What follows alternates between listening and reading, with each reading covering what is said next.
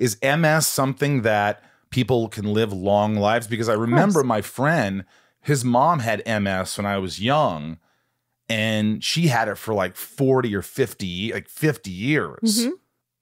Yeah. When I was diagnosed, and I don't know if every neurologist would say the same, but I'm very appreciative that the man that diagnosed me said there's no reason to think that you can't live a very healthy and long life. Like, this isn't a death sentence. You know, modern medicine has come a long way in ways of supporting and slowing down the progression of the disease. And it's, you know, it's still very individual.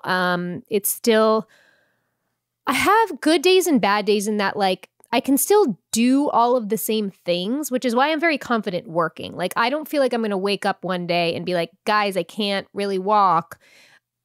It's not that. It's how I feel internally is my good days or bad days, which, look, we all have that. I can push through, and some days I don't have to push through as much.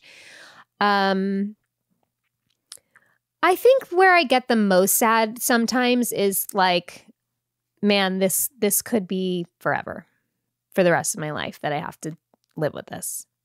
That's where I can get a little sad. Like, it's gonna be a little hard forever, probably. Yeah, but I mean, with technology and the way things are moving, who knows? I mean, why aren't they able to reverse it? I mean, I'm surprised they haven't been able to do that yet. And Alzheimer's and all these things are so tragic. It's like, we're waiting for that, you know, and when I think it will happen. I do too. I really do. I do too. And I do too. It'd be magical. I do too.